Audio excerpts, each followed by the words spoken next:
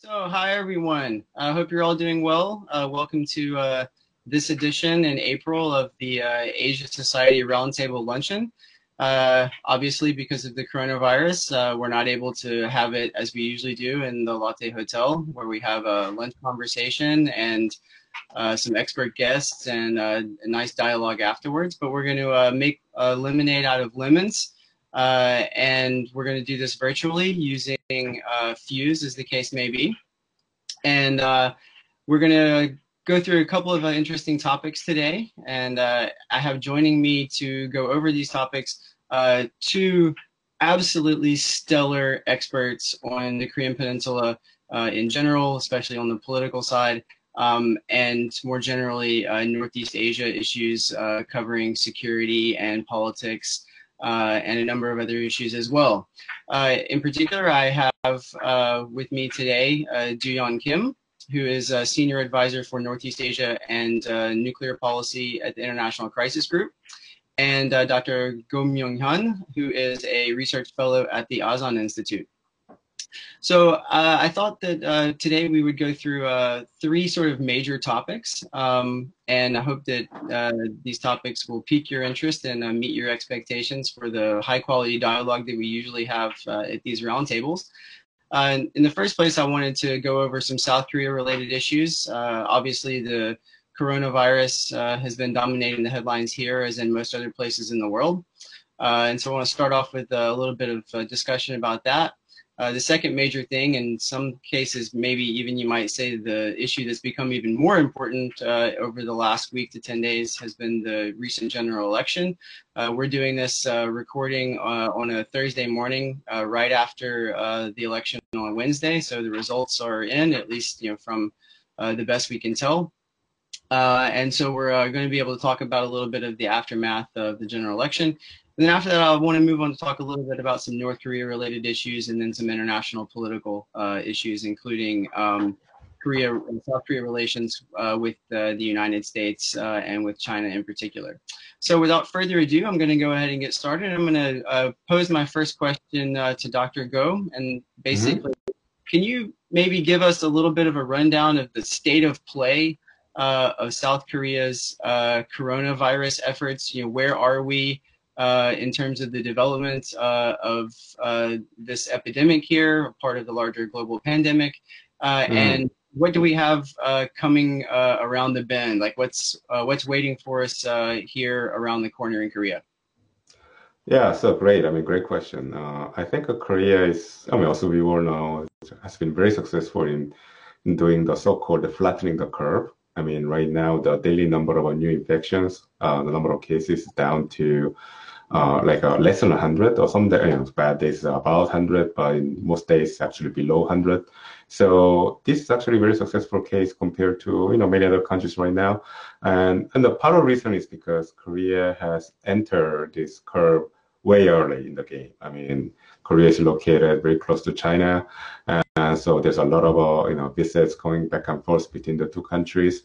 So Korea suffered from the COVID-19 pandemic from the get-go, but because Korea has implemented this novel strategy of, when people call it the right strategy of testing and tracking as many infected cases as possible, I think Korea has been very successful in going after the COVID-19 infected population and isolating them and treating them if necessary. And I think we are seeing that we are at a phase where now we have to start talking about how to return to normality. And that, I think that's remarkable.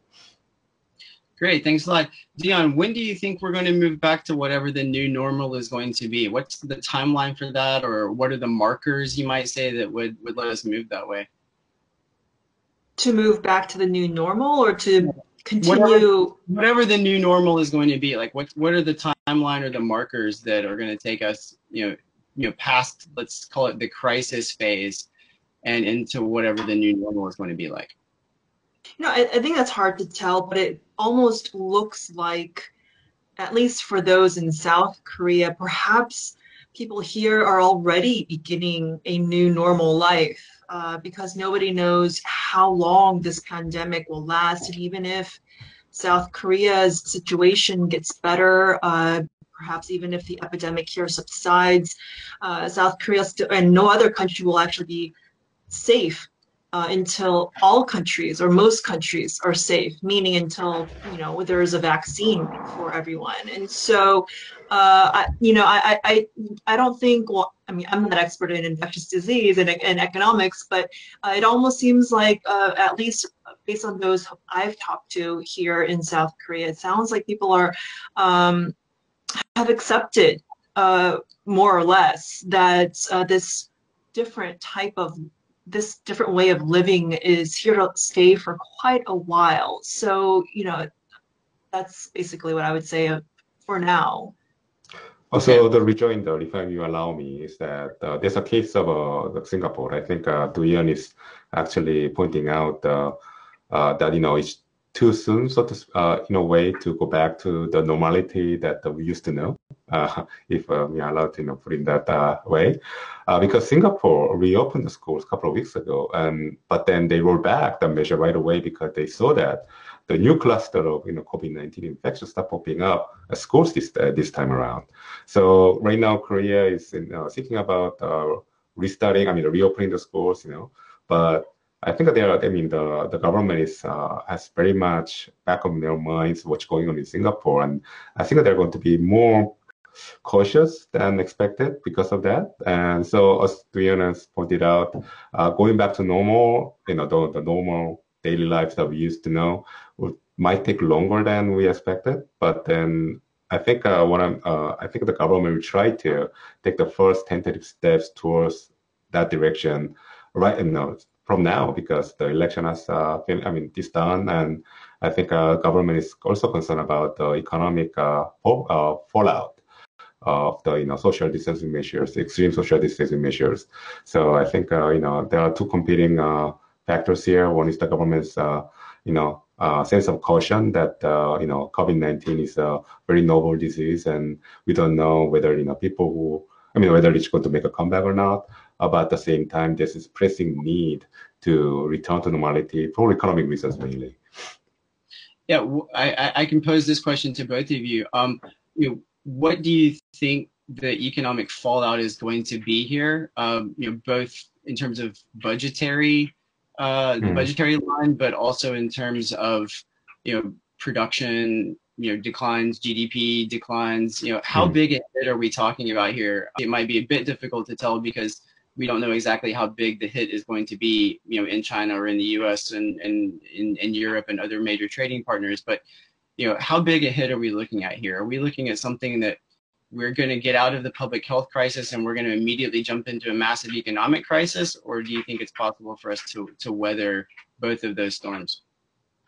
No, I think you're exactly right. I think the last line is perfect. I mean, it was to jump right from a public health crisis to the economic crisis. The newest number that came out was from the International Monetary Fund, and the IMF has forecasted that South Korea is going to experience negative growth this year. And I mean, that's actually a forecast that's way down from earlier forecast, which said that South Korea might enjoy still a positive growth this year. And I think the reason why IMF essentially adjusted down the forecast is because I think the cool down or like the recession going on globally right now is apparently in much larger scale than one had expected before. And the reason, and then we know that South Korean economy is heavily dependent on exports, and they actually export over big ticket items such as automobiles and then big transportation ships and gas tankers and all that. I think all these demands are going to dry up. So only bright spot is going to be the IT sector, but then even that, it might suffer from the repercussions of the fallout from the COVID-19 pandemic. So I think even though South Korean economy looks good so far, because I think South Korea clearly had a less of an impact from the pandemic, and as people, we imposed less of a social distancing measure compared to other countries. But because South Korea is more dependent on the global economy than other countries, I think we are essentially should be ready for a major dry up of the export in the coming month, and that's going to affect the economy more disproportionately compared to other countries. Yeah, I would echo everything that Myong-Hyun said, and just to add a more, I guess, policy and political dimension to this picture is that, in 2 years, South Korea will hold its presidential elections, and of course, the economy will top the agenda and on the minds of voters. And so I think we can expect to see political parties, on the one side, of course, the progressives will play up how well they did with coronavirus, and we can expect them to blame the pandemic for South Korea's economic struggles. And on the other hand, I think we can expect the opposition to try to highlight that South Korea's economic struggles predated the pandemic. And so I think we'll continue to see this debate and this battle on the political front. And so, as everybody here knows very well, that in any presidential election, the economy is one of the top topics for voters. And so we'll have to see, how well or how the Moon government is able to either prevent South Korea's economy from diving or try to even bring it to a more recovery, an upward trend. We'll have to see how they're able to manage that, and then see what the debate and the discussion is like from that. Great. Thanks a lot to both of you on that. I just heard, Duyeon slip in the watchword here that I think sort of helps us transition to the next topic, and that's the term elections. So I think we're ready to move on to that. I think just from my perspective, I'll say sort of two things that are anecdotal, and of course, data, is not the plural of anecdote. I'm not sure how valuable this piece of information is, or this experience that I have is, but as a parent of two young children who aren't in school right now, I certainly hope that we get back to school quickly. And I'm not the only person. Obviously, when we talk about the economic consequences, we probably think mostly about export-related industries, or perhaps things like tourism, where you can't make up for the lost business. I mean, you can't stockpile unused hotel rooms and then roll them out later. So, but as someone who has the privilege to be able to work at home, unlike a lot of other people, I'm acutely aware of that privilege, while at the same time I also realize how much productivity I lose. And so it may be harder to guess about what that productivity loss is going to be, but there are a lot of people who are working from home who are 50-60% as productive as they used to be, even though technically they haven't been laid off or had their hours reduced or anything else. So I think that's one thing. And second thing is just anecdotally talking about returning to the new normal. I was out a couple of nights ago beginning to test the new, less aggressive social distancing ethos here. And I have to say, the world certainly looked like a normal place. The bars were full, the people were out. The warm weather came, and I think some people were like, all right, enough of the social distancing. We're ready to go back to living a normal life. So it will be interesting, I think, to see how South Korea handles a potential second set of clusters and waves, whether they come from schools or whether they come from other organized events, or just people beginning to reduce their social distancing obligations. So moving on to the elections. So we're here, right after the general election. Duyeon, why don't you give us your hot take on the results from Wednesday? So, clearly the progressives and the ruling party won this election, and I know there are a lot of commentators out there who will say it was expected. I would generally agree, but I would caveat that statement by saying, actually, if it were not for the coronavirus pandemic, I think the progressives might have had a tighter race, a harder race, because, as I mentioned briefly before, that before the South Korea's outbreak hit, Moon was battling various criticisms and accusations, especially, just to name a couple big ones, are, the economy, welfare, but also his and his party's push to to implement several reforms, like on judicial reforms, electoral reforms, and prosecutorial reforms. And then Moon's closest aides were also embroiled in scandals, and so corruption scandals and accusations. And so that was the scene going into these elections before the outbreak. And so, during the campaign, you had the progressives play up Moon's handling of coronavirus, while you had the opposition trying to point out that giving credit to the Korean CDC and South Korean health professionals on the front lines, and giving credit to South Koreans, the public, the people, for largely adhering to, or generally adhering to, health guidelines. And so, this is interesting, I think, if we just take a little step back, what this tells other world leaders as they prepare for their own elections. And if an argument could be made that how a leader or how political leaders respond to their own epidemics could determine their political fortunes. Great, thanks. Dr. Go, what's your take? Yeah. How do you interpret the result of the election? What does it tell us about the state of South Korea? Well, I think, I totally agree with Duyeon's point that, the government's handling of the COVID-19 crisis was a major element in helping the ruling party to, have this stunning election outcome. It's overwhelming. It's so much so that it's unbelievable to see the numbers. Out of the 300 seats at play, the opposition party, the Conservative Party, only won like 100 or 103, maybe 107, because we have to add the 4 independents who are, conservatives, but haven't been nominated by their own party, but they nonetheless won in their respective districts. So, this number is the lowest that the Conservative Party has ever won since the return of the democracy in 1987.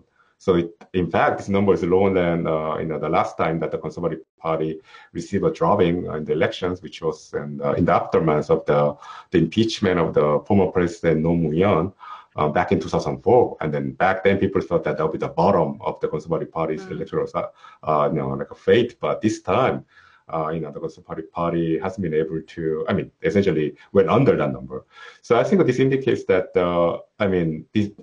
in addition to government's excellent handling of the coronavirus pandemic, I think it says a lot about what's going on in the South Korean society. I think what we have seen this time is actually the continuation of the aftershock of the impeachment of President Park Geun-hye back in 2017. Now it's 2020, but then the composition of the political landscape is predates the impeachment of President Park.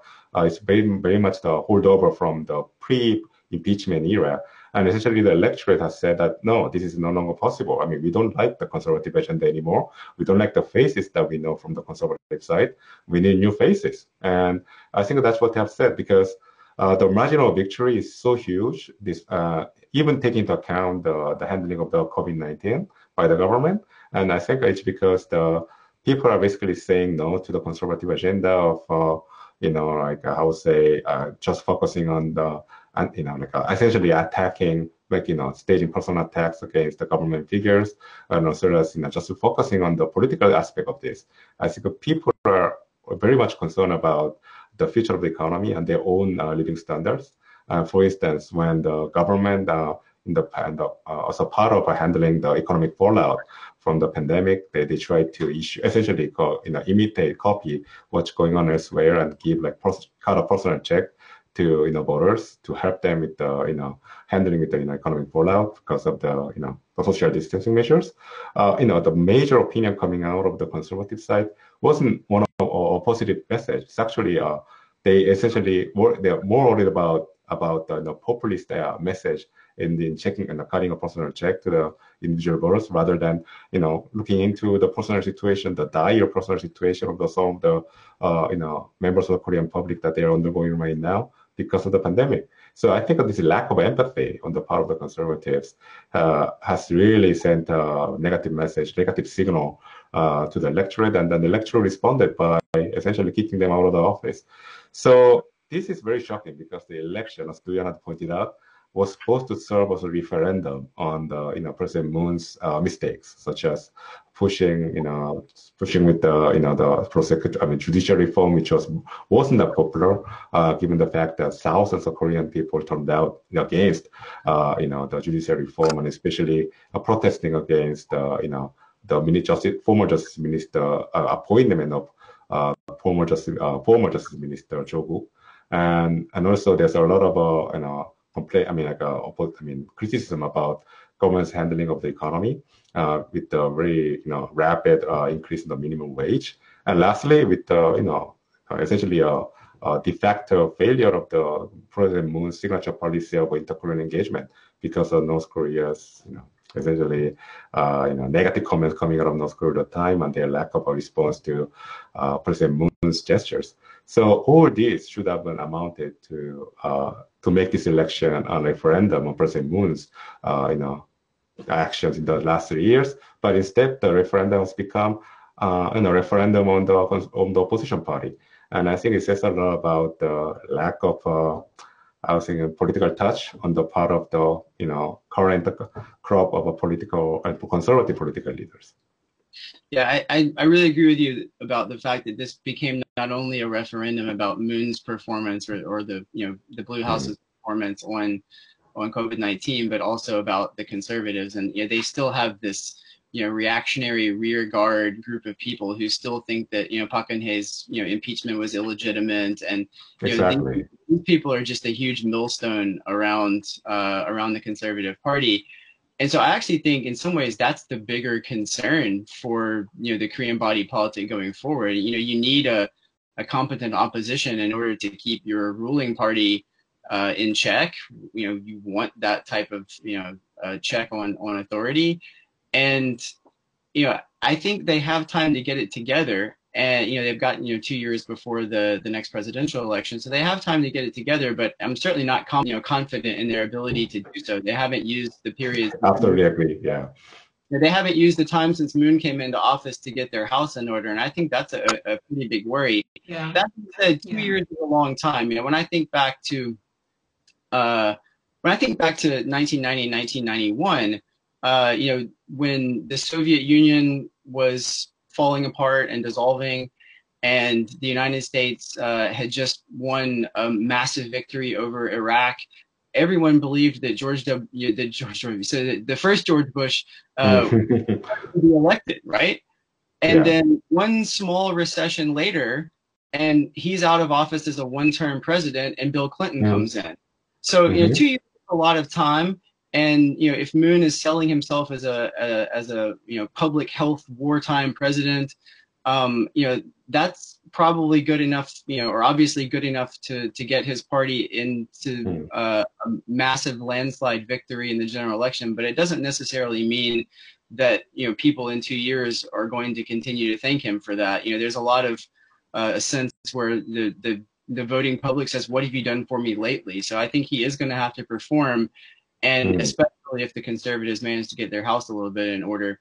Let me ask you this, Duyeon. Was there any race in the general election that had something particularly interesting or spicy about it, whether that be the actual race itself or the outcome, either something that was surprising or something that maybe serves as a bellwether for the future, or something from which we can draw a particular lesson? Were there any particular races that were interesting to you? So for me, what was interesting were 2 points that I can just think off the top of my head, where the key battleground was the broader, the capital area, which includes the Seoul metropolitan area and Gyeonggi and Incheon. When typically or traditionally in the past, in South Korea, regionalism and the battles between the regions is very fierce outside of the capital area. And so, and we saw that the political parties were focusing on the capital area too. The other interesting phenomenon for me to notice was in the individual races and the individual constituency races. Some of the, I guess, for the lack of a better word, the old boys or the old timers, the faces that Koreans are know very well and are accustomed to, they did not win in their specific districts, few of them. And so I think this goes back to the point that Myong-Hyun and Macy both said about South Koreans wanting new faces, whether you're progressive or conservative. It said to me that South Koreans do want change. And so that was one indicator. Okay, great. Dr. Go, any cases, any particular races that you found interesting or that, So one thing, contains yeah, sure. knowledge or something is a bellwether for the future or something just particularly spicy and interesting about it? Well, clearly the most important race, or at least the race in which to which the most attention was paid to, was the race on the district of Jongno in Seoul, where Lee Nak-yeon was the former prime minister, ran against the head of the opposition party, Hwang Kyo-wan, and Lee Nak-yeon absolutely had a landslide. And I think that's an indication of what's going to come up in 2 years' time, unless the opposition changes. And also, what overall, if you look at the overall landscape of the races taking place in different parts of the country, except for the southeastern region, the Daegu, Gyeongbuk, Gyeongnam region, in other areas, the only conservatives who came back happened to be not from the Park, former President Park's faction. They represent the more reformist face of the opposition, of the conservative political force. So I think that's a message, that's a clear message being sent out that the people have essentially repudiated the Park Geun-hye administration and the President Park, and they want a fresh new start for the conservatives, even for the conservative source. I think that should be the major takeaway from this election. But then again, the body politics is different anymore, and they might go in a different direction. And what I'm concerned about is that the four independents who came back, by the way, independent candidates in this election, they all essentially absolutely got killed. All the major parties came back, and essentially South Korea has become a two-party system. So all the the remaining smaller parties have essentially disappeared. And so, but then when it comes to the independents who came back, they all happen to be the old boys from the the opposition party, and I think they're going to get back to have a position of influence again. And then the concern is that they didn't learn the lesson from this election, and they might stick to the old ways again. And that means that in 2 years' time, we are going to see another progressive president from the Minju Party. All right. Thanks a lot. Very interesting. Super analysis. I really appreciate that. Let's move on briefly to North Korea. They just had the Supreme People's Assembly. They're what most people call rubber stamp national legislature. Any takeaways from this year's SPA? We should first change it to mention North Korea after what happened in South Korea, because usually we talk about North Korea first. So that's very good. But on the other hand, I think, again, I think North Korea is hunkering down a little bit because of the COVID-19 crisis. And I think what happened over the weekend with the statement came out of the Supreme People's Assembly, I think that's actually a reflection of the North Korean leadership's concern about the spread of the COVID-19 in the country. Even though officially the number of COVID-19 cases in North Korea is zero, what contradicts that is the fact that Kim Jong-un himself made a mention of the COVID-19 and said that it's a top priority for the regime. So I think there's a very serious, significant spread of COVID-19, just that the North Korean regime that is not equipped to handle the crisis, because I don't think they have even the basics to tell whether a person who displays symptoms of COVID-19 are indeed infected with COVID-19 or not. So I think the North Korean regime is very aware of that. And so I think, going back to the Supreme People's Assembly meeting, I think that reflected a concern. I think that they rubber stamped the decision made earlier in the State Council meeting, where Kim Jong-un's remark about COVID-19 came out, and that's the reason why they played up the fact that this year North Korea is going to spend more money on the public health, which is, the budget in North Korea is not really an indication of the true spending allocations in the country, but it's significant that the North Korean regime is mentioning about public health, because we know that the North Koreans put priority on national defense and all that, but then this time around with along with this announcement, the fact that Kim Jong-un showed up at the, at the, like what do you call it, groundbreaking ceremony for the brand new hospital in Pyongyang area.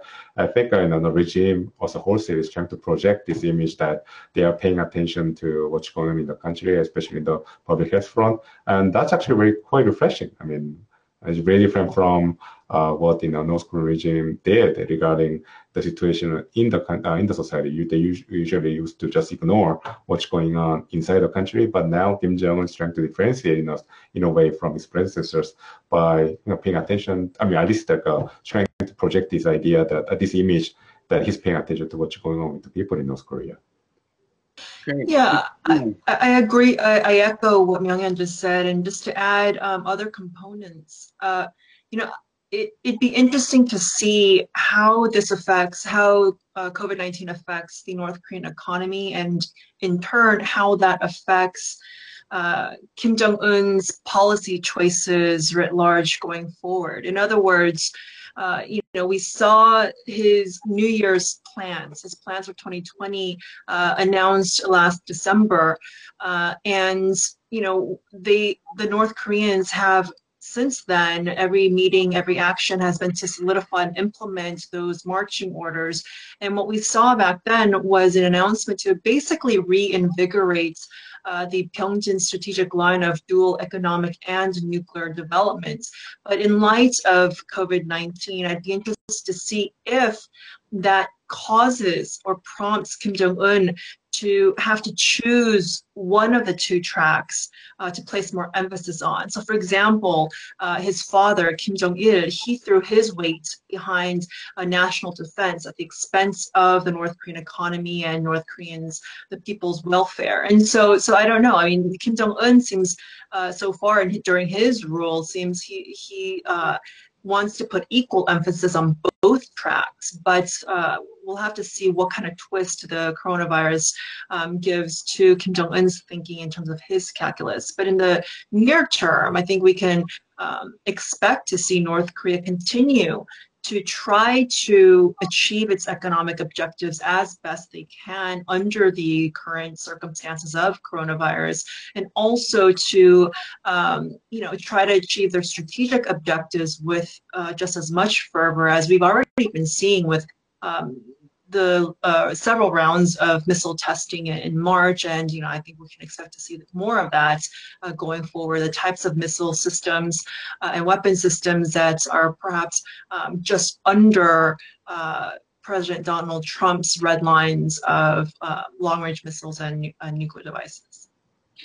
I'll come back to the U.S. in just a second, because I obviously would like to get to at least play some give some perfunctory attention to whatever the diplomatic process is that's currently floundering. But I'll just say two things, I guess, that struck me about the last week in North Korea, and the first of which, admittedly, I'm actually getting from someone else, but I thought it was a really interesting point. I don't know if either of you have looked at Aidan Foster Carter's reading of the report on the SPA, but he had an interesting point towards the end where he said if you read through it, there's an element of self-criticism of the party, which he said is highly unusual. He said he couldn't remember ever having seen it put quite this way before, where there was a line, the basic version of which, if I remember correctly, was something like, there were some problems in budgetary execution this year, talking about 2019. And he said that was really interesting because, read in the context of the rest of the report that came out of North Korea about the SPA, it seemed to indicate that they were having trouble collecting revenue, that essentially they had promised X and, were going to make expenditures of X, but weren't able to execute that within the budget because they weren't able to gather the revenues, which might say something interesting about the way that sanctions are working. And of course, this was also pre-coronavirus, right? Because this was dealing with 2019. So it'll be interesting, I think, to see, how much the border shutdown with China has affected, the overall, economy, and in particular, of course, the state-based economy, because that's officially where the tax revenues come from. But of course, they've got an entire sideline of revenue which flows into the government through the markets. And so it will be interesting to see how many of those markets have struggled so much that they're unable to kick something up into the party and higher up into the regime. The second thing, there seem to be some reports coming out that Kim Jong-un wasn't present at the commemoration for the Day of the Sun on the 15th, which I think is the first time that was the case. And there even seems to be some confusion about whether or not he actually sent a flower arrangement. Does that indicate, if that's true, is that indicative of anything, or is that just Pyongyangology and we should just wait to figure out later whether or not that means something? Well, I think I'll first address the last question first. I think it's a Pyongyangology. I mean, we're reading too much into it because there's no indication that Kim Jong-un has lost has actually less of control over the regime, or whether he's even sick because of the coronavirus. There's an indication whatsoever because he was totally fine last week. So I think it probably is because of some missing information and also we have to wait a little bit more to get more information coming out of Pyongyang in order to judge whether what was just mentioned about lack of flower or lack of Kim Jong-un's presence at the commemoration has any meaning. So having said that, I think the economic situation is actually very grave in North Korea. Because of the first, I think when it comes to COVID-19, the impact of COVID-19 on the North Korean economy, it has two dimensions. One is the short, actually two aspects, I guess. One is the short-term impact of the COVID-19, and the other one is the long-term impact of COVID-19. And I think the short-term impact is, I think it was seen because of the border closure that took place earlier this year, when the first case of COVID-19 started popping up in China. And I think what North Korea did was they shut down the border right away, because not so much because they are really attuned to what's going on in China, but because it's a legacy of Kim Il-sung era. Kim Il-sung has decreed that socialist medicine is a preventive medicine, and whenever there's a news of some pandemic looming on the world horizon, North Korea takes action right away, not based on scientific reason, but because of ideological reason. But I guess this time around was a point in the right direction. But I think what North Korea didn't take into account was how dependent North Korean economy has become, especially the Jangmadang system has become on the Chinese trade. And I think they noticed that when they shut down the border, and that stopped the influx of key commodities into the North Korean Jangmadang market system. And we could see that actually from the data. Daily NK compiles semi-weekly kind of information about prices in Jangmadang in 3 different locations in North Korea. One in Pyongyang, the other in Siniju, just across the river from China. And then there's also Haeju, which is to the eastern side of the country. So also in the border region with China. So the prices there all shoot up right after the border closure. But then 3 weeks later, it came down. It's still higher than before, but still came down a great deal. So I think this indicates that the North Korean regime realized that this extreme border closure measure messed up with their economy. Unlike what happened last time, they closed the border because of the public health reasons, which was back in 2015 because of the Ebola pandemic. This time around, the Jangmadang system has become a lot more sensitive to this kind of a political measure action taken by the regime. And I think it shows that the North Korean economic system is a lot more dependent on the Chinese economy than compared to even 3 years ago. If you really want to read too much into this. So I think that's an indication that North Korean economy's weakness right now. But on the long run, this also implies that North Korea will have a difficult time and overcoming the impact of the sanctions on their economy. The main way through which the sanctions have an impact on the North Korean economy is by reducing the inflow of foreign currency into their system.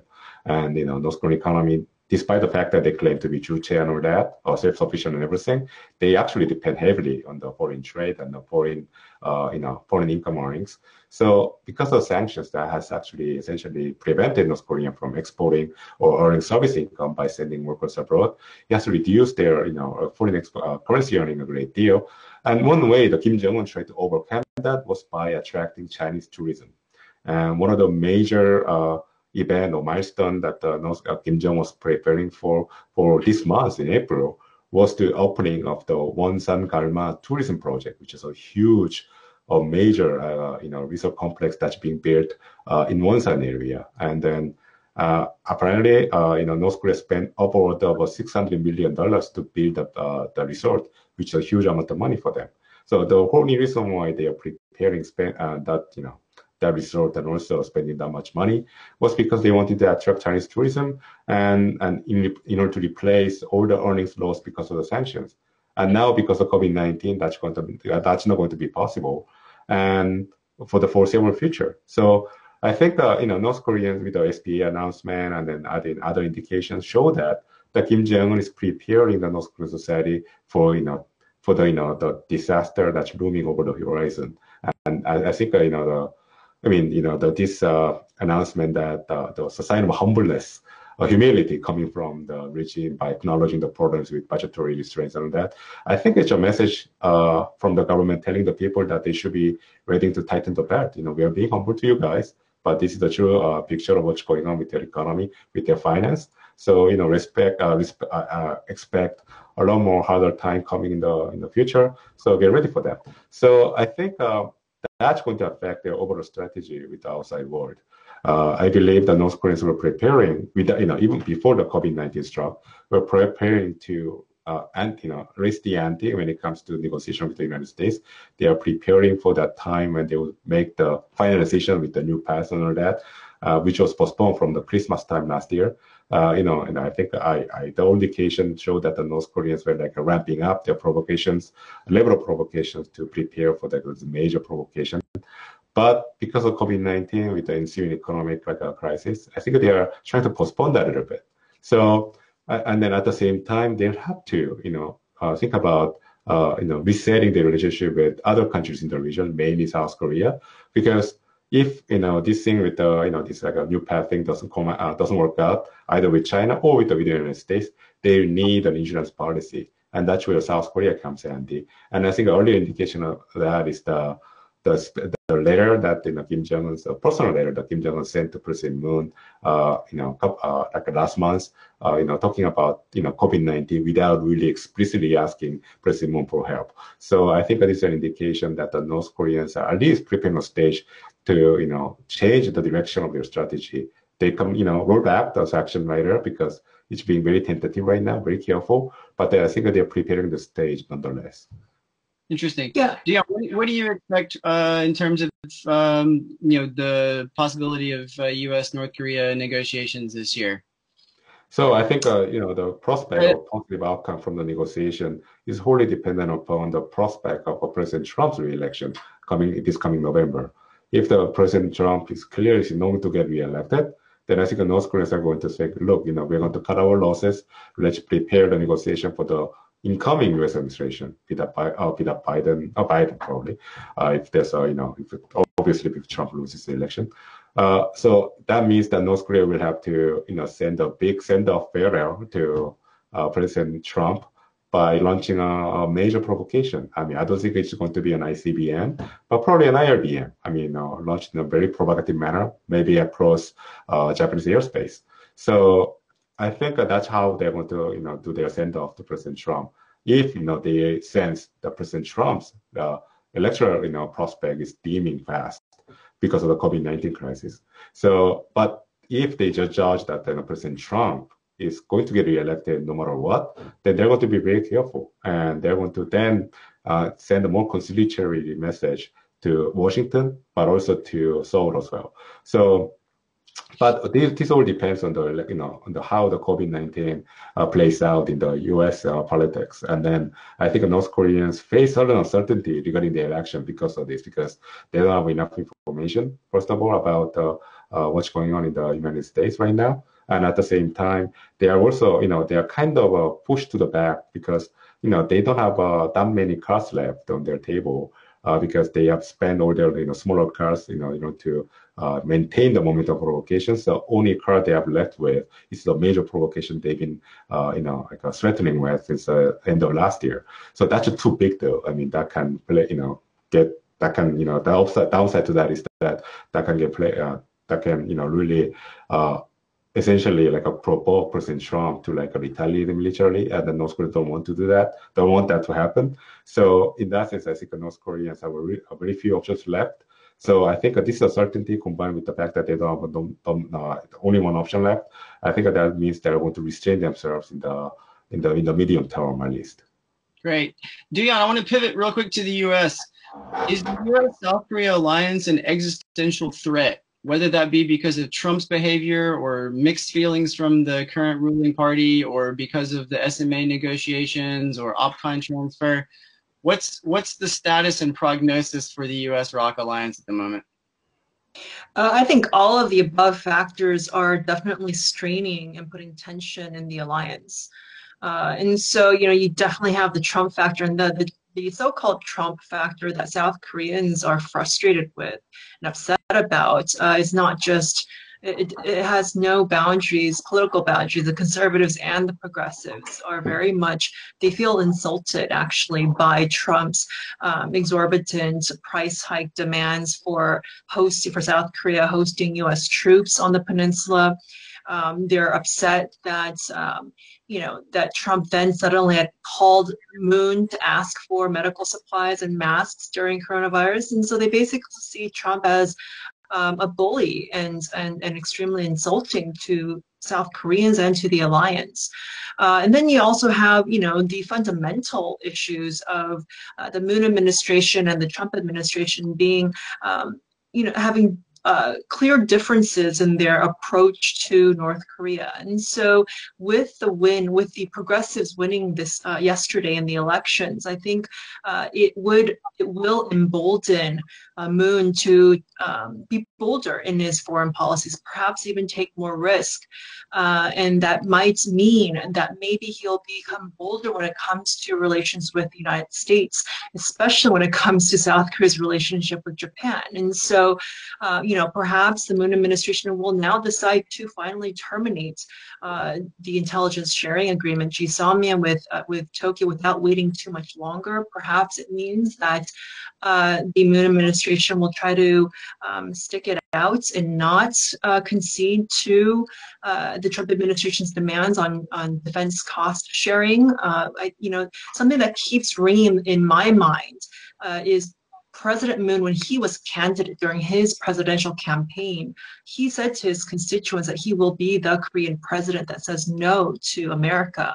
And I think that was quite telling. And we don't know if and when he will ever do that, but that still signifies the sentiments and the thinking of the progressive base. And fundamentally, their principles and their ideology are autonomy and nationalism and priority of inter-Korean relations above all other relations. And so I think we might continue to see some tension in the alliance, but you have the whole coronavirus as a big variable. And so I think for the time being, both capitals will be so preoccupied in handling their own epidemics that it would be logistically too, and even just sheer time-wise to try to coordinate on anything, any big diplomatic feats. Now, perhaps on North Korea, if there is some bandwidth in the White House to focus on this, and if the Trump administration thinks that trying to have some sort of win or progress on the North Korea front will earn him some political points before the elections, maybe they might try to do something. But otherwise, until the November elections, I just don't see any openings for diplomacy between the U.S. and North Korea. But that said, because the progressives won in South Korea, I would expect the Moon administration to at least try, even though it will perhaps be practically difficult because North Korea is not a willing partner right now to cooperate with the South. But I suspect the Moon administration will try to reinvigorate inter-Korean cooperation in some way, or maybe it will benefit because of COVID-19. Like Myong-Hyun said, when North Korea needs to diversify its donor base before the coronavirus outbreak, the state of play between inter-Korean relations was, as it relates to tourism that was just mentioned before, was that I was skeptical that North Korea would even want to have South Korea tour, accept South Korean tours to North Korea, because if you compare what profit it would gain compared to Chinese tourism to North Korea, I think it would pale in comparison. And so at that time, North Korea was looking for big donations and big investments, and not just pennies. And so, but now with COVID-19 being the new twist, perhaps they will be open to receiving South Korean aid. And South Korean aid is actually the easiest for North Korea to receive in any given situation, and even under conservative South Korean administration. And so they know that South Korean assistance is always a given, that it's going to be there when they need it. And just like Myong-Hyun said, the North Koreans have really been covering their tracks, and Kim Jong-un has provided himself a lot of political cover in case he needs to knock on that door, knock on South Korea's door. But the other political cover is, regardless of, he of course did not foresee coronavirus happening, but with his what was supposed to be his New Year's Day address, but with his report last December about this year's plans, he talked about the long confrontation with the U.S. He talked about how North Koreans have to tighten their belts and buckle down, and it's going to be tough. The year is going to be tough. Well, he's already laid that groundwork, and so regardless of what the reasons are for some of their hardships, he's basically preparing North Korean minds for a tough year economically, and even on the security front. And so, I agree with Myong-Hyun where North Korea, even if it does formally ask the South for assistance, it's going to want to do it from a position of strength. So perhaps that's where some of its missile testing comes into play. Perhaps that's one objective, to show that, while they ask, they don't want to seem inferior to South Korea when they're asking for stuff. And so there are many factors here, but, I agree with what Myong-Hyun said about, prospects of whether it's a Biden administration or Trump 2.0. And yes, if it's Trump 2.0, for now, I do suspect North Korea, I agree, would play it a bit safe and not cross Trump's red lines of ICBMs and nuclear tests. If it's a Biden administration, frankly, I just don't see North Korea being so eager and desperate to talk to even a Biden administration. The North Koreans have proven to be resilient under the harshest economic conditions. And so I think we can expect North Korea to play, to give off the impression that they've got all the time in the world, that they're not desperate for talks with the U.S. But again, coronavirus is a huge twist to their calculations. So we'll have to see how they go about asking for aid from various potential donors around the world. Great.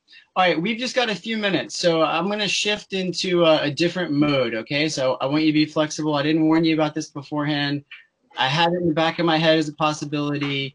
So I don't know if you remember this old show from, I guess it was probably the 1980s in the U.S. called the McLaughlin Group, and it was run by this old crusty conservative guy named John McLaughlin, and he would bring on 4 guests every time. There was out of a stable of, I don't know, 7 or 8. They were various, journalists and government officials or whatever.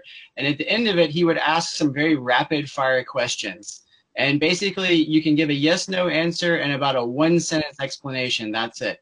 And at the end of it, I reserve the right, as he did, to tell you whether or not you're right or wrong. And if you say wrong, you're wrong. Right? All right. So I got a few rapid fire questions for you, so we can finish up and let these people not spend a full hour watching us. Although what you've had to contribute has of course been excellent.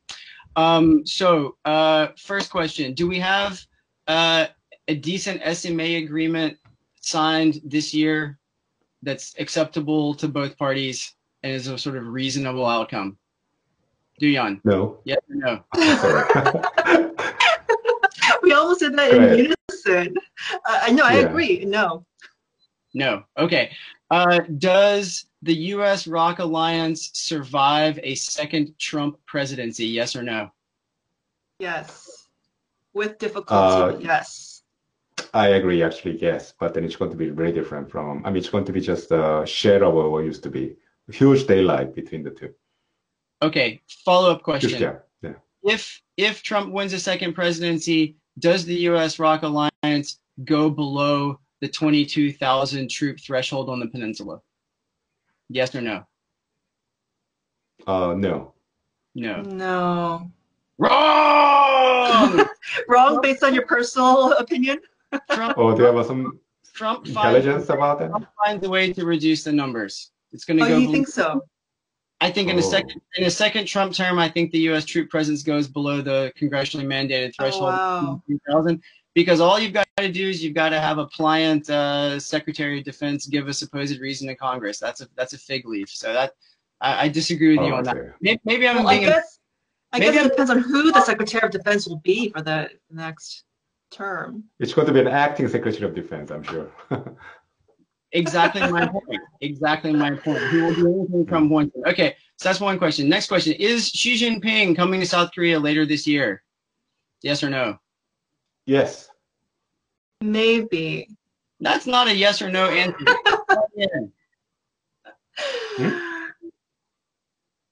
Duyeon, yes or no? Oh gosh, well, I think coronavirus is a big factor here. Okay. So is he coming or not? Well, if conditions are manageable, maybe. Oh, I still have to stick with my maybe. Oh, that's just. I'll have to be the rebel.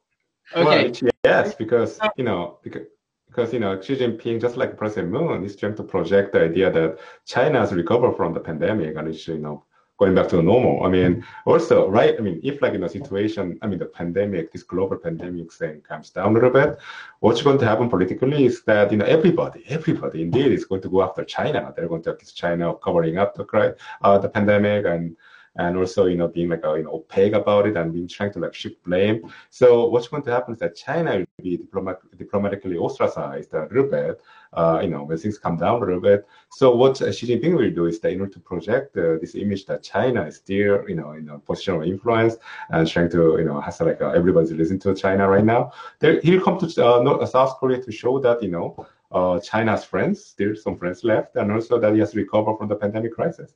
I think for the political value alone, I think Xi Jinping will come.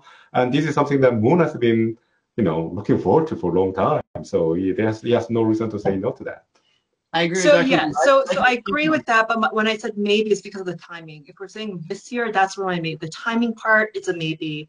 Him visiting at all, yes, for all the reasons that Myong-Hyun mentioned.